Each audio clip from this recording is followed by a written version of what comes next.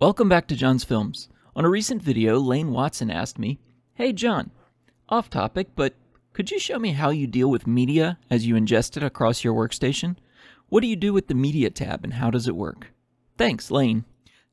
Okay, obviously I was paraphrasing, but it's a great idea for Davinci Resolve for Beginners, Episode 4, Media Management.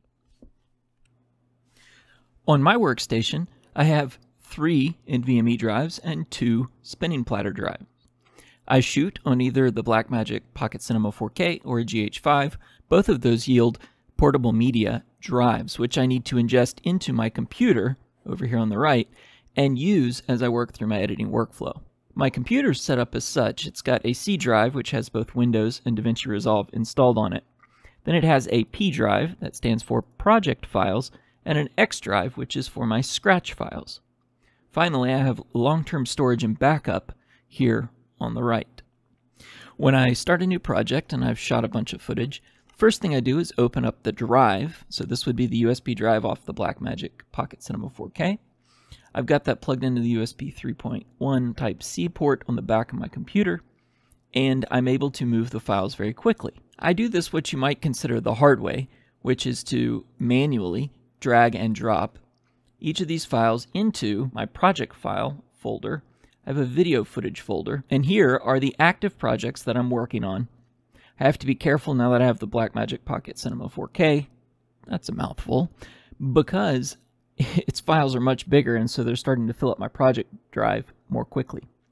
But I work off of this drive, and this P drive, the project drive, is where all my active media sits. However, I use the X drive, Scratch drive, for Scratch, and I do that by, in Davinci Resolve, setting my project settings. I would come in and make sure that this, instead of set to the P folder, is set to the X folder, and I'll have a cache clip here on the X folder. That makes it much quicker for it to cache all of the optimized media I may generate, or even this blue line cache that runs up above. So I've got my cache clip, which runs here, and I've got my output, meaning when I render my files out, I can come over to my delivery tab, and when I set up a render job here, I always choose location to be the X drive. There we go. So now effectively what I'm doing is taking the media directly from the camera, putting it on the project drive where I'll work from it.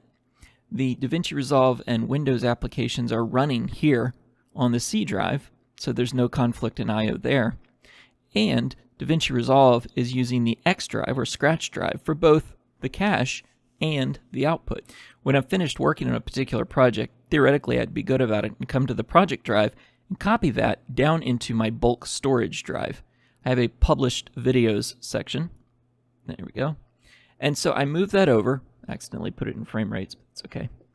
And I'm moving this over from the project drive into what I call my bulk storage drive here. Now I have a replication job that runs between the bulk storage drive and the backup drive, which is the second one, so that I've got 2 copies of my footage in case there's a drive failure. One thing to note, if there were a virus that hit my workstation, it could wipe out both of my copies. Keep that in mind when you're planning your backups. I have a backup job that runs as well from the backup drive to my NAS storage here in the studio. So abstractly, that's my workflow. Camera to project, project to Scratch for use. I output to either YouTube or on my corporate side over to our render media farm. And then I push into my backup drives, which then automatically handle the backup. Let's see what you could do in Davinci Resolve to accomplish much of the same tasks. Here on the media page, you can mount any and all of your footage. Now, this is, like I said, all the footage that I've got and shot on that Blackmagic Pocket Cinema 4K. All right, we're going to call that the BIMP C4K from now on, because good grief. I could edit directly off of this drive if I wanted to. However, not going to do that. I'm going to use the clone tool. Opening Resolve, we'll jump to the media page at the bottom. You can see I've now got, on the left, all of the drives across my physical workstation. I have my USB drive that I've got attached to the computer. And from here, I'm able to browse through all of these files.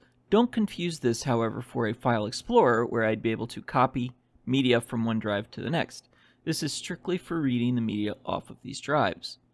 Now, Resolve's vision would be that you would clone the media by clicking the clone tool and choosing the drive that you would pull it from, drag and drop the folder there for folder clone, and then where would I like to put the footage? I'll put it on my project drive, much like I would if I were doing this manually, and I've created a Davinci 4K folder that I drag and drop there so that we can see it there.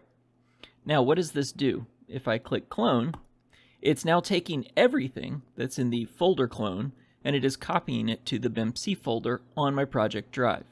It's about 56 gigs of data. I selected just a few files. It will take a minute. While that's happening, we can talk a little bit about why I don't use this. As you notice, I had to choose a folder clone folder. Well, when the Davinci 4K shoots footage on this drive, it just puts it in the root directory.